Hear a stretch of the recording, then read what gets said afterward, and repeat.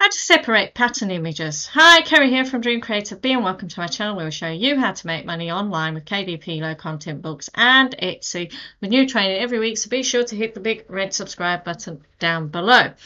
So today I am actually going to show you how to separate some of these patterns to actually be making your own. And the reason why I'm doing this is because I had a comment from Fat Robin Books and I absolutely love that name. And she said, "Hi Kerry, forgive me for posting this in the wrong place. I've recently downloaded a pattern pack from Vecteezy and assumed they would come as separate images.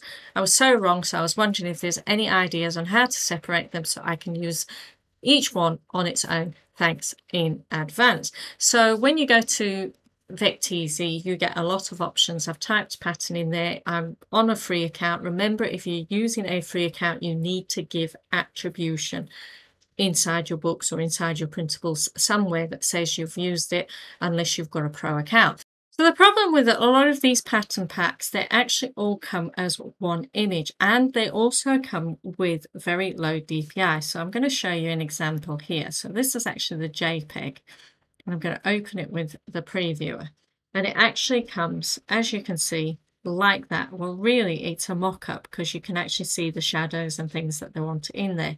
So if we go to show inspector, it actually shows the size of the whole image and it shows that it's only at 72 pixels per inch, which means it is actually made for screen. So what we do need is we either need the AI file or we need the SVG file. Now some of these from Vecteezy only come with the EPS or JPEG or PNG, so you would need to use a website like Convertio. I'll leave a link in the description for you and you can convert an image to an SVG or to an AI or to something that actually works. Now we're going to use Photopea. Why? Because Photopea is free. You can sign up for an account. You can log in with that account, so your environment settings will be synchronized across all your devices. If you don't need to log in, but the reason why it's a good idea to actually log in, I haven't logged in, is if you want to keep all your settings, like when you create patterns or create layouts or anything like that. But there's no need. You can save everything as you go and download it as well. So if I were you, if you were doing this step, I would actually log in, and then you can be using images for your books, your or your printables or backgrounds or whatever. So here we are in Photopea and we need to either use a SVG file or an AI file to do this, and the reason being is because we can change the DPI without it being pixelated. If we use the JPEG and we went up to 300 DPI, it would be pixelated and would not be what you want. So first thing first is I'm going to go and open up that file. So I'm going to go File, Open, and I'm going to choose the SVG file here of these hearts. And then as you can see, all comes out in different layers. So if you take certain layers off, you can actually see that words and things disappear. So I'm just going to merge those two. Well, not merge them. I'm just going to take away the little drop down. So I know that I can't see them. Same with those, they've taken away. Now, the one I'm going to do is this one. And I'm going to show you what I want to do. So I need to actually find that. So I'm just going to close all these down. So it's just a bit easier to see what I'm doing. So if I take the eye off, I know it's not that one. No, it's not that one. That's not that one. And it's that one. So this is the one I'm going to work with. So now I know which one I'm going to work with. I now need to create a board. So I'm going to go File, New. Now I want to create a new board that is 2000 pixels wide, 2000 pixels height, and 300 DPI. And that makes it quite big. I could actually make it 12 inches, which is 3600 pixels. So in fact, I might actually do that. And then you can reduce it down to any size you want. So 3600, 3600. In fact, I'm going to change that to 300 DPI. Now, when I click off, it changes that to something ridiculous. So I'll go 6000. Or I could have just gone here and gone inches, change that to 12, change that one to 12. And I also want to give it a name so I actually know what I'm doing. So new pattern image. And I'm going to change the background to transparent and click create. So this has created me a new background. Now what I want to do is I want to take this, what I've selected, over to the new background. Now there's two ways of doing it. I can click on it, make sure the layer is selected, and I can use this move tool and just drag it across. So you just do that and drag, and it would take it straight over. So, and then you have to bring it back here. So I'm not going to do that way. And another way is if you right click on here and you go duplicate into, and then click on the drop down, and now you can choose the board that you're going to go onto and click OK. And I can see it's done that because it's done a little star for me. Now this board is huge compared to what we've got, so I can click on here with the move tool. The transform controls are here, so I can just click on and off, and if they've not appeared, if you click on free transform or transform there, they'll appear, but make sure you're on the move tool. So I can do that. I can stretch it out from what I want. Now I've got some problems here that I want to get rid of and change, but first and foremost I'm actually going to put that background, that green background, across everything. So I'm going to go into the little drop down, click on the background, and I'm actually just going to stretch that out so that I can see it nicely. Might even stretch it out past the board so I know it's well on there. Okay, so then I'm going to go back to this layer here. Oops.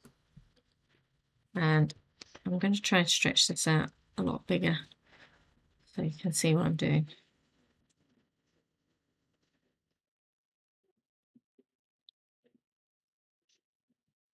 And if I click on the magnifying tool and make sure it's on the plus, it actually zooms in for me as well. So what I need to do is I need to get rid of this layer here, and I need to get rid of these missing hearts here. But then I also need to save some of the hearts to copy in place. So I'm going to show you what I've done, what I do. So I click here, click down in the layers. Now I need to find the different ones.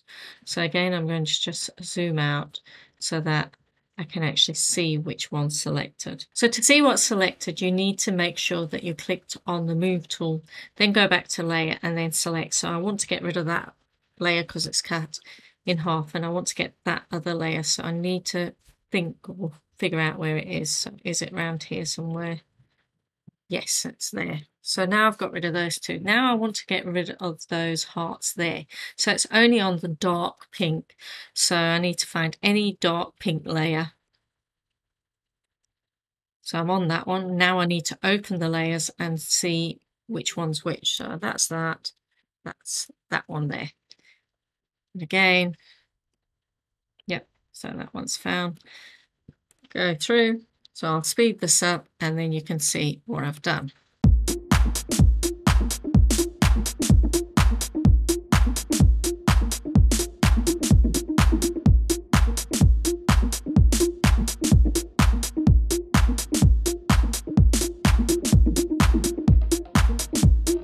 Okay, so we're back and I've got rid of all the ones that I want to get rid of. I'm going to resize this again so it actually fits everything. Oh, I've got two that I haven't got rid of. So again, let me just click here on the layers.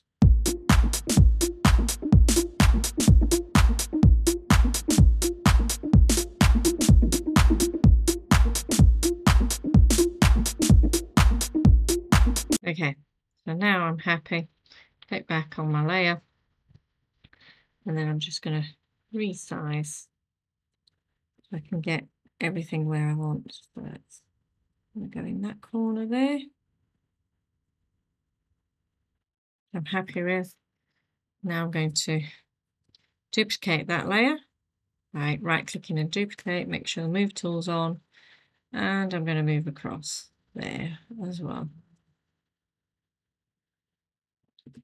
Then I'm going to duplicate that layer again, duplicate, and move across now.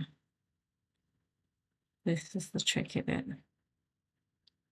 I actually want it so that I can get rid of parts that aren't there anymore. I'm going to go back to this layer.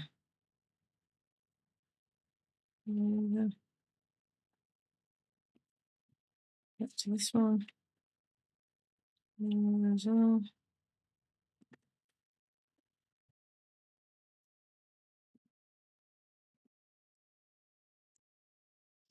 That, I'm going to get rid of that layer there completely, delete.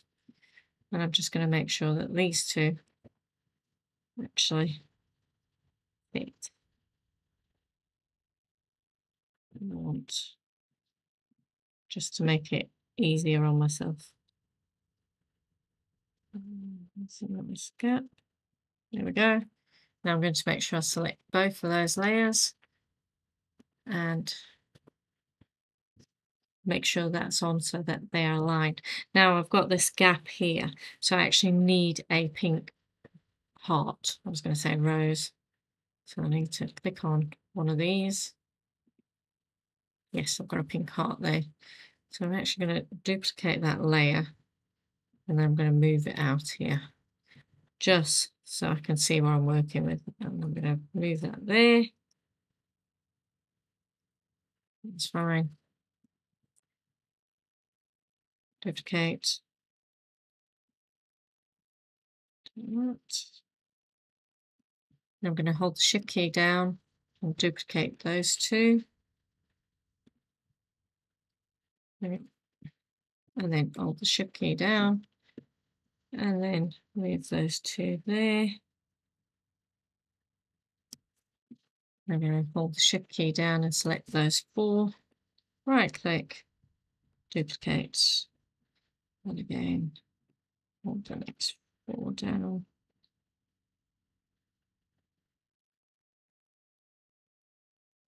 Duplicate.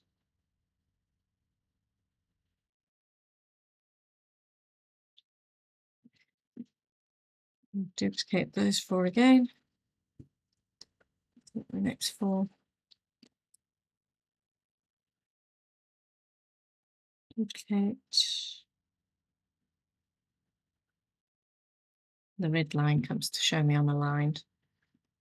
Duplicate.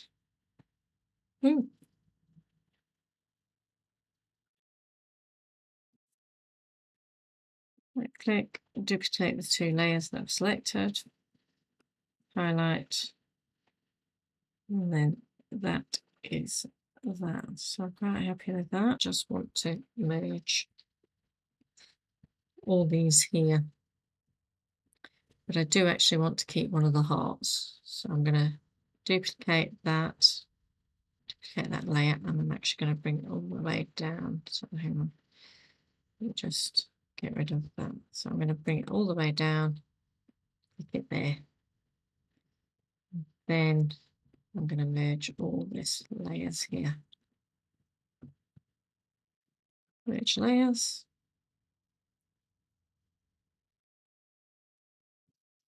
I'm going to take that one part down there so it's not in the way. Okay, now what I need to do before I actually create a pattern is do an offset, because it might offset some of my hearts because I didn't want to cross it out. In fact, I might get away with actually moving things right in the corner. So if I just move that right in the corner, what I can now do is if I go to filter, other and offset, I can actually see where things are, but it's okay as long as it's wrap around. I can maneuver things. So I can maneuver this back up here, and then I can change things so it's horizontal and it's in between. So that is what we want now. I'm actually quite happy with that, and I don't need the pink hearts anymore because I don't need to put them in. So I'm going to click OK, and now I'm going to go edit, define new, define pattern, and then I'm going to go and create a new cover. So I'm going to go file, new, I'm going to call it cover. I'm only going to do 6 by 9. I know 6 by 9 is not the correct cover size, it would be 6:125 if it's not a double spread. I just wanted to do and 9:25. So that's the right size. Transparent, create. So I've got the right for a 6x9 notebook, only the front cover. And then if I go layer and I go new layer fill, I can do pattern fill. So there's all these inbuilt patterns, but this is the one we've just created. So that's there. It's slightly off kilter, but it's okay because all you need to do is you can move these X and Y's. So I can just move that across, and that has given me a nice thing. And I can also make the size bigger, or I can make it smaller, which I don't want. As you can see, I would have had to put an extra heart in, but that would have been cropped out. So that's why I didn't do that. You can put them in, and they often don't crop out. So if there's like a wraparound. So I prefer to get a bigger size and then do that off filter sort of thing. So that is how you can separate your different patterns. Yes, it takes work. You can also do it in PowerPoint, and you can do it in other graphics packages like Photoshop and Affinity Designer, and I will be creating some videos to show you how to do that in all of those.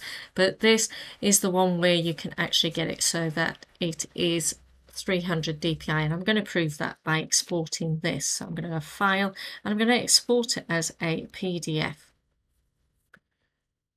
And then I'm going to save that, and I'm in Adobe Acrobat. And what I've done here is when you're inside Adobe Acrobat, if you go Print Production, now this is only if you've got Pro. So if you click on it on Output Preview, and then you choose Separation, but drop it down to Object Inspector, and then just click it anywhere, and it'll tell you that it's 300 DPI. Also, if we click anywhere, or you can actually see that that is not pixelated, it's not blurred or anything like that. Whereas if you just took the JPEG and stretched it and split it that way, you would have pixelation. So yes, it's took a bit of work. So the simplest thing is, if that's the patterns you're getting and you don't want to do any work, go and select something else. That's usually the simplest thing, but this is just to show you how to do it if you want to do it. And like I say, if you create an account, you can actually save your settings, and you can keep coming back to that pattern that you have created. Or you could simply just save that as a PSD, or better yet, save the one that is 12 by 12 and save that as a PSD file so that you can go in again and use it. So if you go PSD here, save it in your own area, that you can go and create more patterns from it. So I hope that has helped. If you like this video, please hit the thumbs up. Don't forget to subscribe. Also check out my video on how to fill an image with a pattern. So while you're here, why don't you check out my video on how to fill an image with a pattern, and don't forget to also check out my video about copy this picture.